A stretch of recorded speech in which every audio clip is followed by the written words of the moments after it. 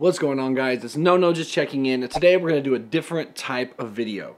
So if you watch my shit for my normal shit, then shit on shit.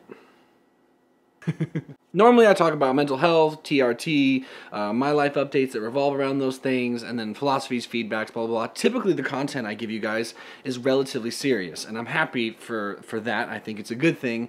But one thing that sometimes is on my mind is that you guys get a version of me that is not entirely honest, in the sense that I'm not that serious most of the time. And now if I'm having a hard time, then yes, I'm pretty serious, I suppose, like anyone. But when I'm feeling more stable, I'm a pretty upbeat person, I'm certainly a goofy person, etc., etc. So I'm thinking to myself, like, how do I give you guys a better sense of that? I think it'd be a good idea, it'd be a good thing, but I don't want to make, like, literally, like, funny videos just to be funny. So I'm like, how can I express that part of my personality in a way that, let's say, could be of some use? And here's what I came up with. I've decided that I'm going to do this a segment, maybe once a week, once every 2 weeks, called The Time I... ... And I'm just going to tell you guys stories of my life that I think are amusing, that can help you guys get to know me better and just lighten the load, lighten the mood, make the content not always so rigid and serious like it kind of tends to be. I think it's a good idea. I think it'll let you guys in on a different side of me, or a different part of my personality that, if you've tuned into my second channel, Big No No Chronicles, you already know about this part of me. But if you haven't, then you might think I'm a relatively, like I done said a million times, serious mofo. And it's just not entirely true. So, please be on the lookout for that. I think you guys will enjoy it. I know I'll enjoy it, because sometimes I just want to turn on the camera and just relax and just have a little fun and just be more lighthearted, because I think learning to have fun when you're down, or learning to have fun when you're coming out of something hard, I think that's important. And I think that this can be a way to mix it up on this channel, keep things a little more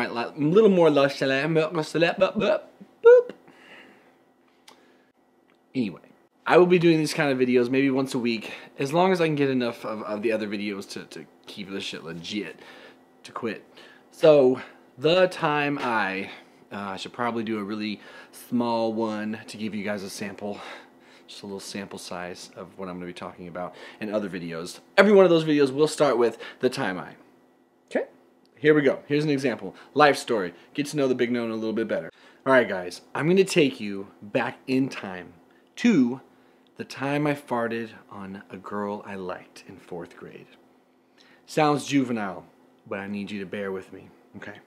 So it's 4th grade, and there's this girl that every single boy in class has a crush on. Her name, we'll just call her Caprice. That wasn't actually her name, but that's a baller name. Might name my daughter Caprice. Right, babe? Yeah.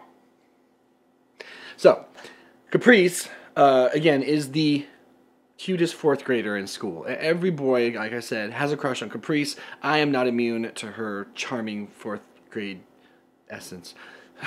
Anyway, so we're doing like a story time. I'm the new kid in my school, and I sit next to her by chance. I was very like nervous around her, so I didn't like put myself right next to her. She sat next to me, sort of thing.